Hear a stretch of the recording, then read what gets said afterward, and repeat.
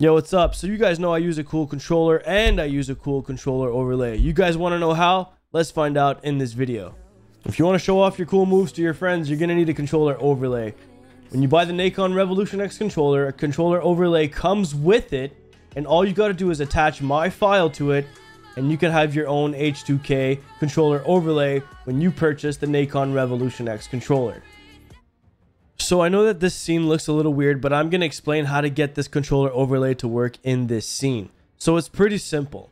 That browser link that Nacon gave you, you're going to use it to capture the controller. Once you've got the controller on your screen like this, it's capturing your inputs. So if you want it to look like mine though, you're going to have to add my media file.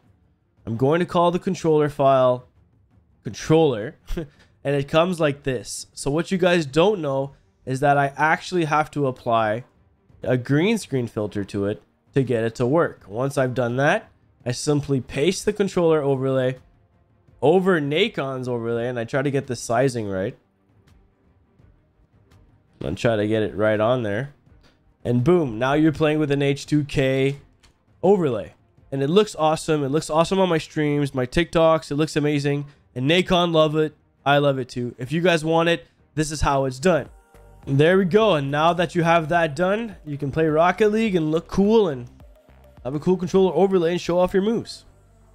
I hope this tutorial helped you guys, and I hope you guys enjoy the controller like I do. I'm Joey. See you guys next time. Peace out.